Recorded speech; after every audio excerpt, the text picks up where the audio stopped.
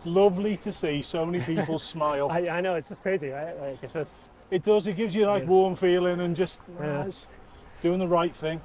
It definitely makes the world seem like a friendlier place when you're surrounded by smiling, happy people. 100%, yeah. And I can see, honestly, how addictive it would be just going out for a ride with Sigrid. And it's amazing. He said, you know, you've done a lot of cycling, but you don't do the cycling. Just let you go. There's a car coming, mate.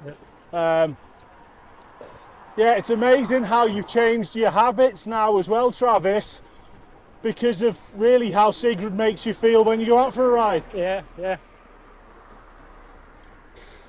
Now,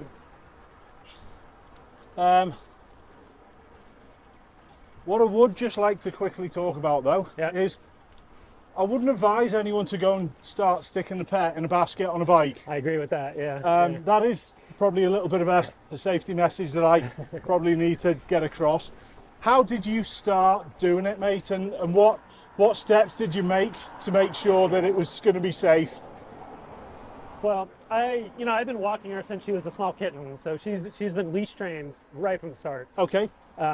So she, before we even got on the bike, she was at the point where she would never fight the leash. She was very comfortable being close to me, very comfortable, being outside and having distractions and stuff. Yes. And so aside from that, she's so used to being outside that by the time I put her in the basket, and of course she's tethered to the basket, so she can't go anywhere. Yeah. It was just business as usual for her. Okay. I'm just going to move back in as a car coming, mate.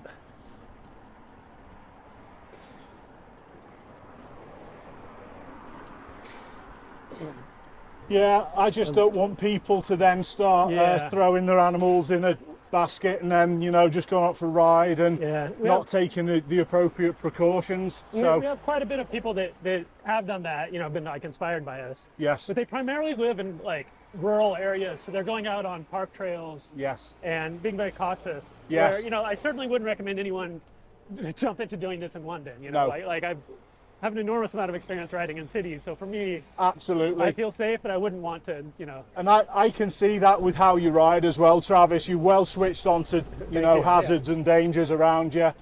And everything we've done today has been super safe as well, which is a real important thing.